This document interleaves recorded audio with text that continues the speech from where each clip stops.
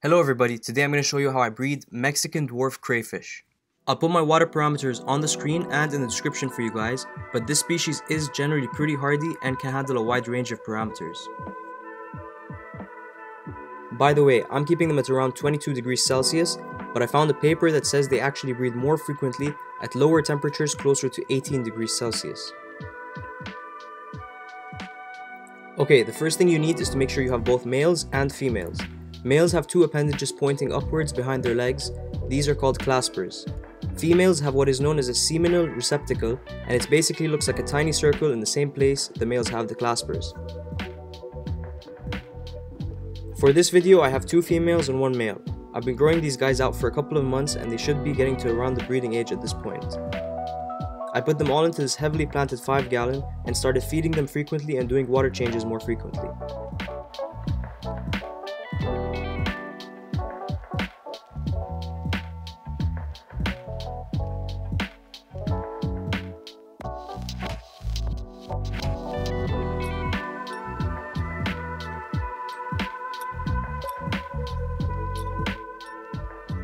I wasn't able to catch a good video of the mating ritual, but essentially the male will flip the female over and deposit the sperm into the seminal receptacles. This happened in the aquarium at some point because around 3 weeks later, both females were holding eggs.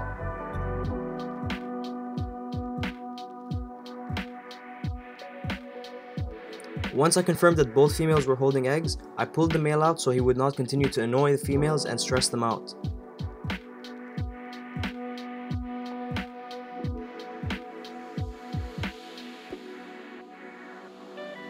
The eggs take around a month to hatch, and I kept the females well fed during this time.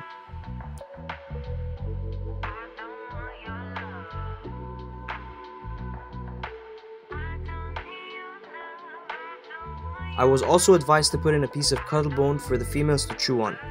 The cuttlebone gives them a calcium boost and helps make the baby's first few molts easier. The females will continuously fan their eggs to push fresh water and oxygen through them. This is what the eggs look like on week 2. Crayfish are scavengers and will eat anything you give them.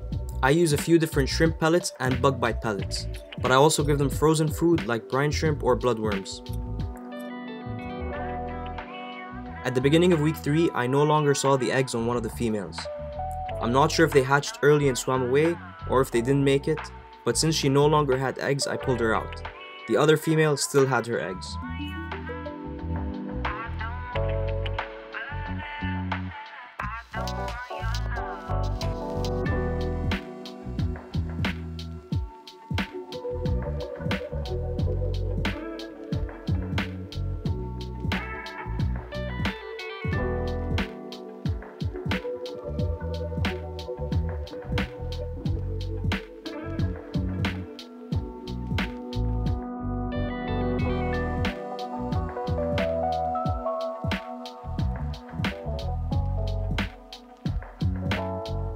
This is what the eggs look like on week 4.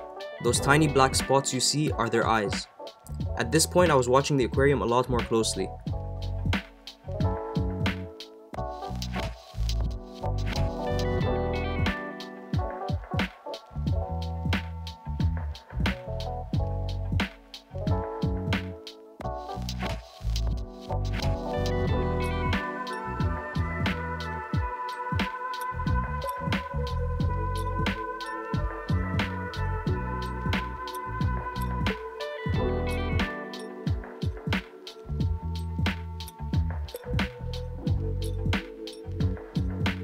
By the end of the week, the babies were still attached to their mom, but now I could see them moving around.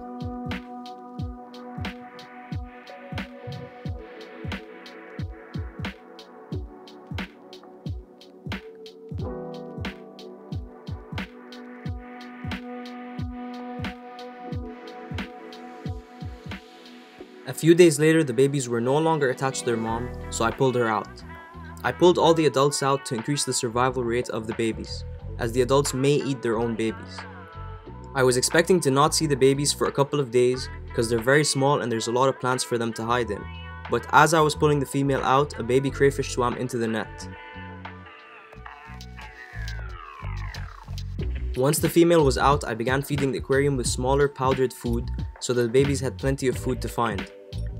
I used the fry starter from New Life Spectrum, and I used the shrimp baby by Glass Garten. These are the babies at day 3 shot under a macro lens.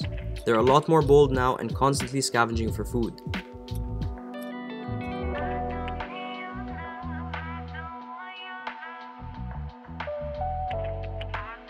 Here's the babies, they're around 1 week old. And in this clip you can see one of the babies grazing on the cuttlebone. Until they're about 1 month old, the baby crayfish will molt around 3 to 4 times a week. From here on, raising the babies can be done exactly like the parents. In around another month and a lot more molts, the babies will start showing their orange color.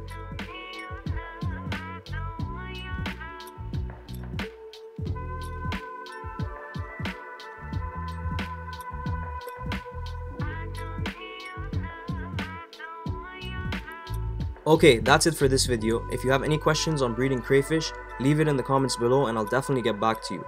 If you enjoyed this video, please give it a thumbs up and make sure you subscribe for future breeding videos. Thank you for watching.